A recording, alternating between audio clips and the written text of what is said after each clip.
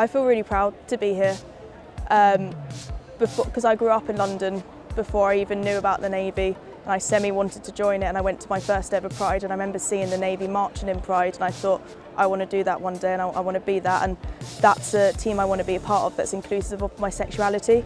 So that played a big part of me wanting to join up. So then now that I've got this opportunity to stand here today in uniform and see that there's other younger generations maybe watching us in Pride and showing that we are visible and it's okay to be queer in the Navy, it's just it's a real honour, it really is. So for me personally, it's been really easy, really enjoyable. It's been celebrated. I became a member of the Compass Network, which is the sexual orientation and gender identity network within the Royal Navy. I don't feel like I've ever had to hide my sexuality in the Navy, so it's been really good, and to have those support through the D&I teams and through advisors and through networks, it gives us a better all-round experience.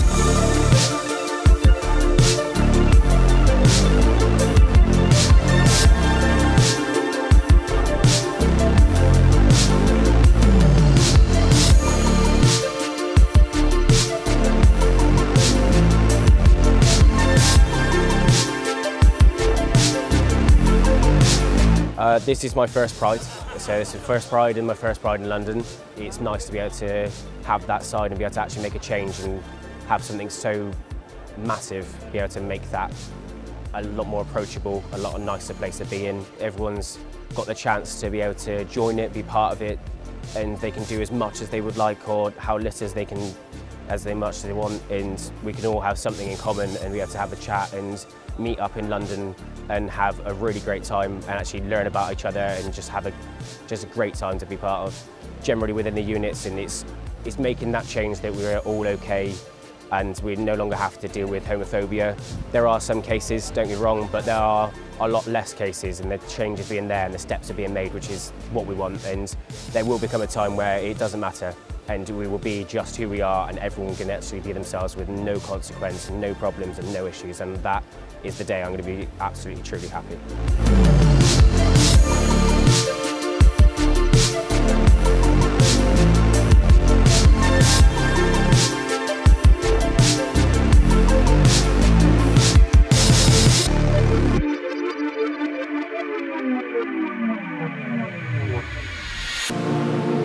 Well, being in the RAF is something that I'm incredibly proud of, and I'm incredibly proud of who I am as a person. So being able to combine the two and come out here and represent is really important to me. And I think it's important to other people as well, and it's just something I'm excited to be a part of. So the Royal Air Force do truly represent the LGBT community massively. We're so open to everything and anyone for any corners of the earth. So it's truly represented the Air Force, especially at Brize Norton as well. We're just open to everybody, and yeah, couldn't be any more happier.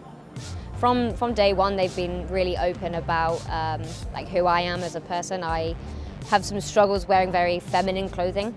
So when I got issued my kit, it was a little bit uncomfortable, and I was worried about if I would be forced to wear it or not. I went straight to my corporal, and he was like, "Oh yeah, we'll change it." And it was really good because that to me instantly was like I made the right decision joining the forces, because they actually care about how I feel, not just who I am. Yeah, people are feeling massively inclusive now with the new rank change, which is amazing. So they're happy now to be at the Air Force and to be able to identify themselves. So yeah, the new rank change was good.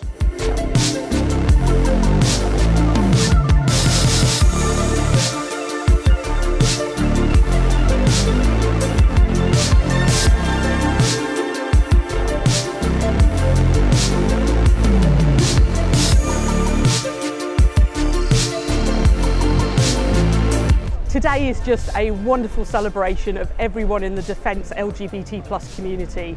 It's a day where pride really does mean pride for us. We're proud of all our people, civilian, military, and particularly our veterans today. So I think the wonderful thing about the LGBT community in defence is that they're represented at all ranks, they're represented in all uniforms and in civilian, amongst our civilians as well, and our contractors. They're doing all the jobs right across defence, and they're an absolute vital part of defending the nation, securing our prosperity, and just reflecting the nation that we represent.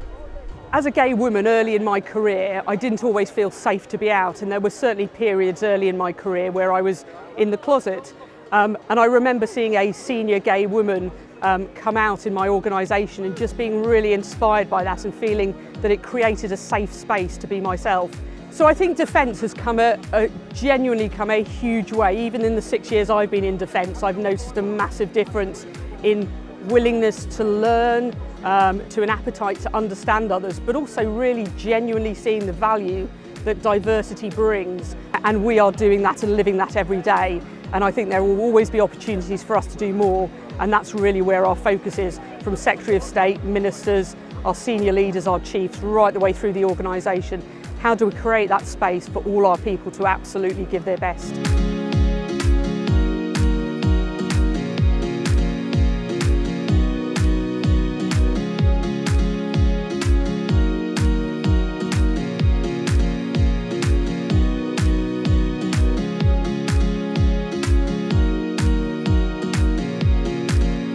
Yeah, so historically the organisation of Pride in London has been with our colleagues in the armed forces, and they've done that on rotation every year.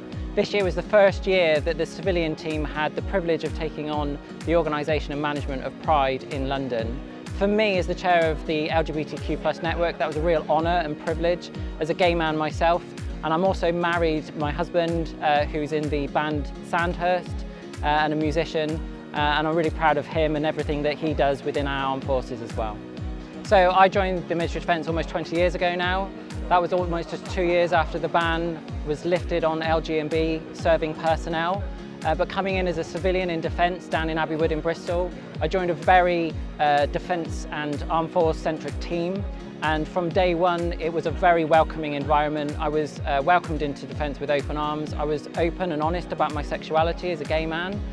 From joining defence and throughout my career and in every job that I've held, I've been really honoured and privileged to have the support of allies around the organisation, and that has grown and developed with my involvement with the network to make sure that visibility remains key, and I'm really proud of the work that we do in the network to make sure that we maintain that visibility across the organisation and help other people who come in and might not feel that confidence to be able to bring their true selves to work. I think there's a lot that needs to still happen in defence in order to maintain inclusivity, but also to make it normal. I think we need to make sure that everyone understands why we have inclusivity and it not to be an issue any longer. It would be great to be able just to ensure that our personnel feel that they can be safe and secure at all times throughout the organisation, whatever rank they may be, whatever part of the teams they might be in. But for now, we've got allyship, we've got visibility from across our networks, and I'm really pleased with the work that we do with all of that. But it would be nice that we get to a place and time where maybe we're not needed so much.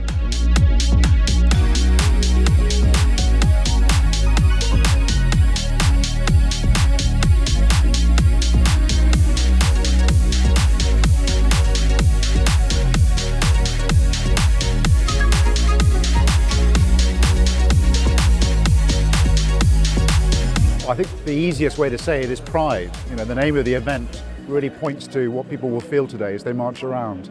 I was lucky enough to march with the Army contingent about 3 years ago, and it was an overwhelming day. The sense of joy, the sense of celebration, the pride in marching amongst that community of people and being appreciated as well and applauded everywhere. They'll feel extraordinary pride today at what they've achieved and who they are. So the Army is all about its people. All of the talent that we have doesn't just come from capability, it primarily comes from people. And so we need to be as inclusive and to draw all of the talent. And very often the richest of talent comes from the most unexpected areas. So I want all people, especially the LGBTQ community today, to feel as if they can join the Army because we need them and we really appreciate them.